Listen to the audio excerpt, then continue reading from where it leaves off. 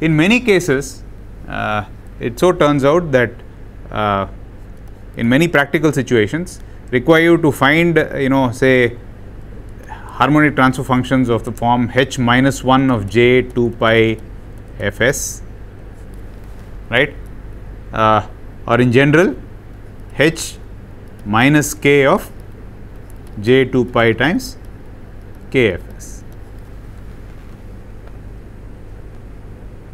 All right. And so what is so special about these situations? Yeah, it is demodulation, right? So the output frequency is always at DC, right? So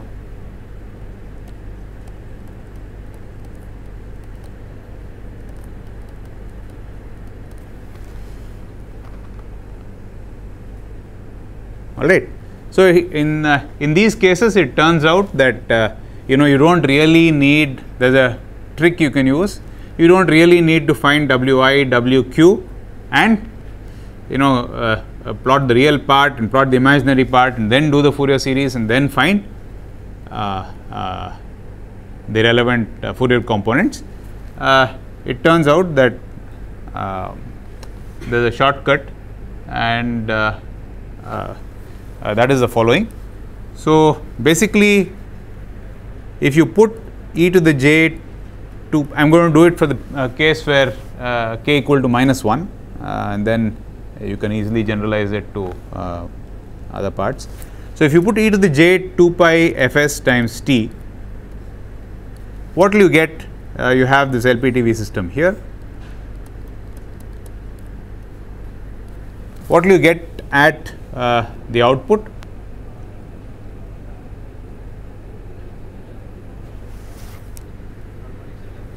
I mean, or rather, let's say we put cos 2 pi fs times t. What will you get at the output? See, our standard way of doing this is to excite it with cos 2 pi fst, sin 2 pi fst, and then get Wi, Wq, and do all the math, right? So what is Wi now?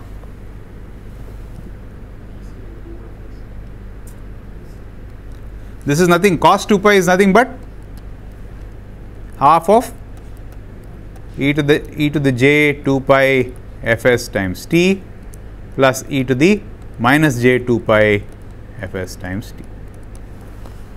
Correct?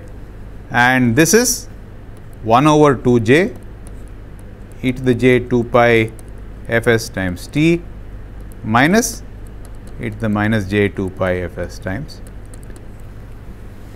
So what will we get here?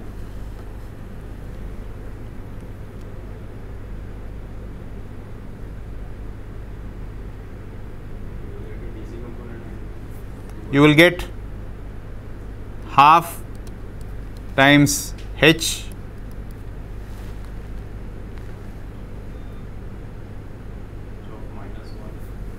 minus 1 of j 2 pi fs and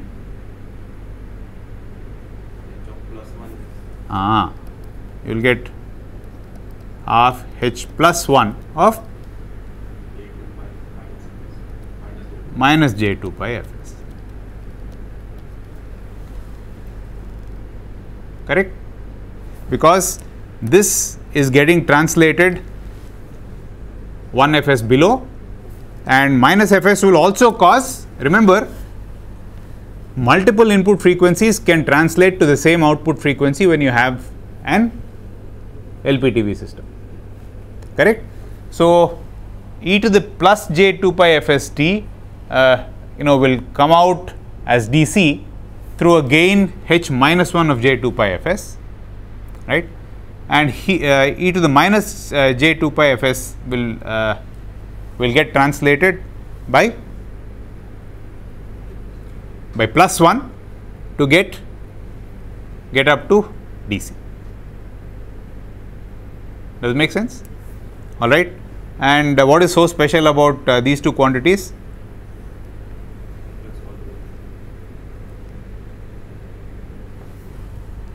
what comment can we make about h minus 1 of j 2 pi fs and h1 of minus j 2 pi fs?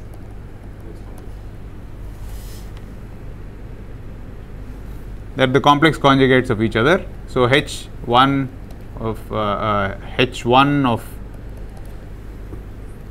minus j 2 pi fs is nothing but h minus 1 of j 2 pi fs times star. So therefore, when you add these two, what will you get? You basically get real part of h minus 1 of j 2 pi fs. Correct? And what will you get? So this will be the component of Wi of t at DC.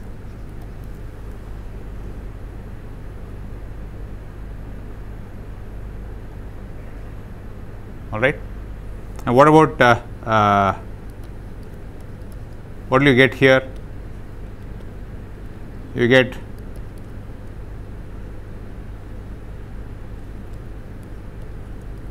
WQ will the DC component of WQ will be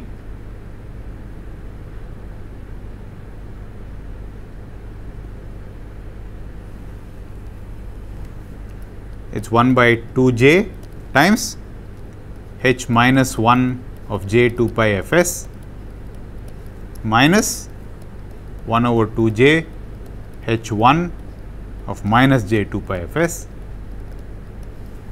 right, and that should give you is the imaginary part of h minus 1 of j 2 pi fs, right. So if you are only interested in finding and likewise if you wanted to find h minus k of j 2 pi k fs, right, what will you do?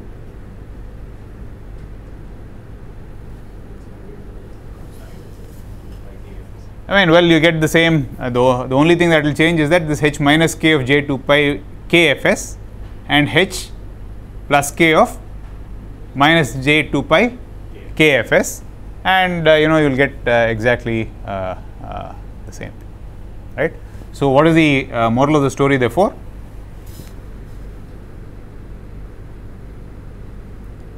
If you want to find h minus 1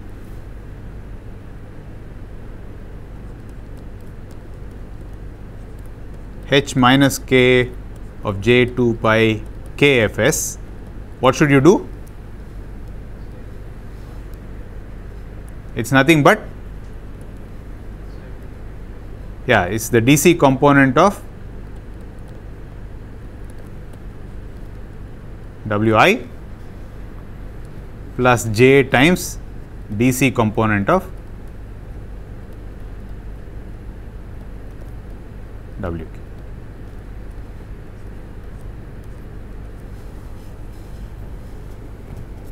All right. So let's get back to our system here. This is Wi and WQ. So what is h minus 1 of j 2 pi? What do we need to do?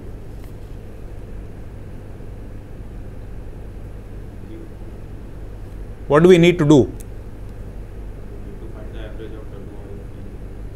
Yeah. What is the average value of Wi of t?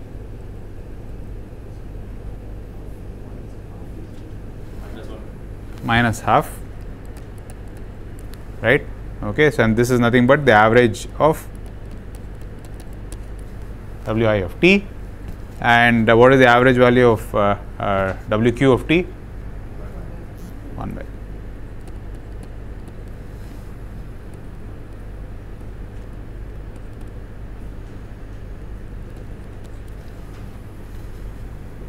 All right.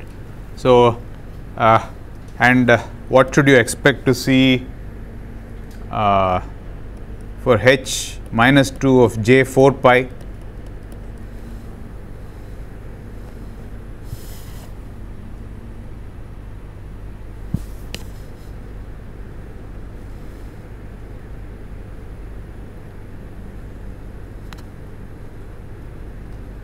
you would put in what I mean. What frequency are we putting in? 2 hertz. Yeah. So basically, you would then get Wi would be, you would have 2 cycles here. I mean, you will have 1 whole cycle in half clock period, and it will stay like that. Okay, and the sine would be, you would have 1 whole cycle like that, and then stay like that. So what would h minus 2 of j4 pi be? What is the average of this waveform, guys? 1 by 2. What about this guy? Yeah. So h minus 2 of j4 pi would be half. All right. Okay. So let's see if that makes sense. Yeah. So h minus 1 of j2 pi f. Okay, it's not visible here. So we calculated minus half plus j by pi, right? And certainly, I think it's checks out. And what is this? This is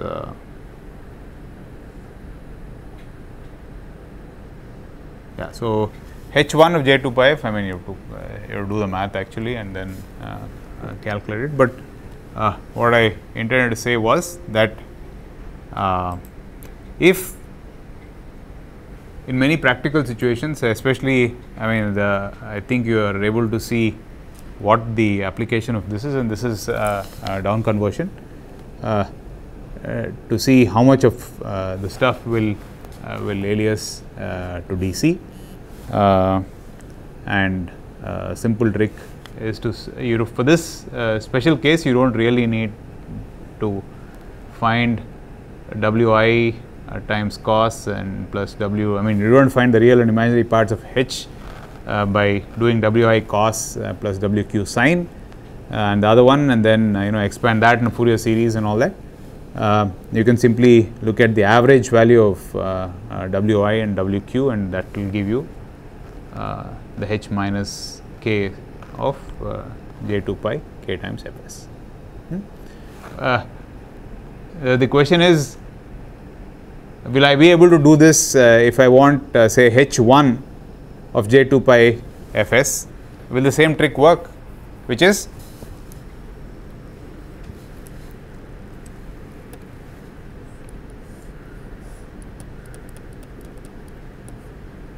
so I claim that, hey, I want to find h1 of j2 pi fs, right? So I will look at the output here. I look at the component at, what is the output frequency now?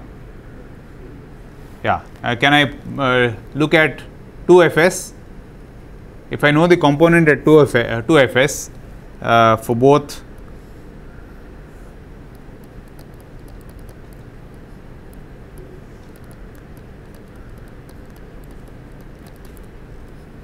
if I look at the component at 2fs for at the outputs of both of these guys, do you think I'll be able to get h sub 1?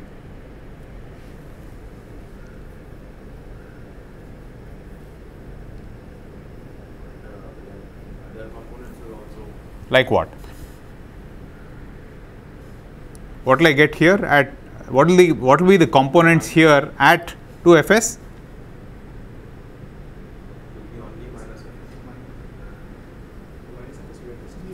Yeah, so basically you will get so you basically will get half times h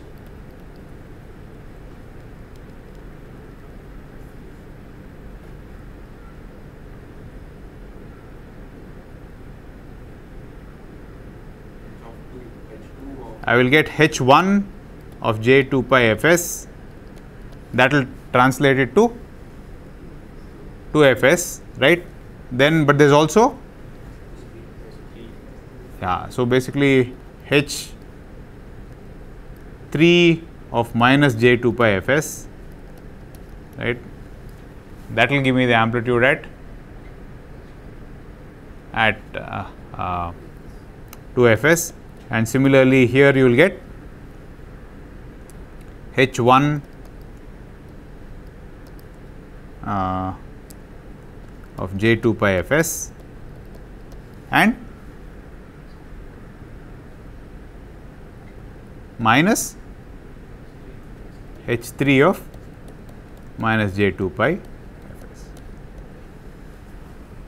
Okay. If the output happens to be DC, then these two are related. We used to get plus 1 and then what do you call H plus 1 and H minus 1, right. Now you don't that doesn't happen, correct. So, I mean you have to expand what you get here as a Fourier series. You will get the second harmonic component, and then that will be this, and then similarly likewise you get this, and you have to solve those simultaneous equations to get H1 and H3. Okay. It's only in the special case when the output frequency is DC that what you get here, these two are related because of mirror symmetry in the harmonic transfer functions, and therefore you don't really need to do any more work. You simply look at the average value of this thing and you get. Is that clear? All right.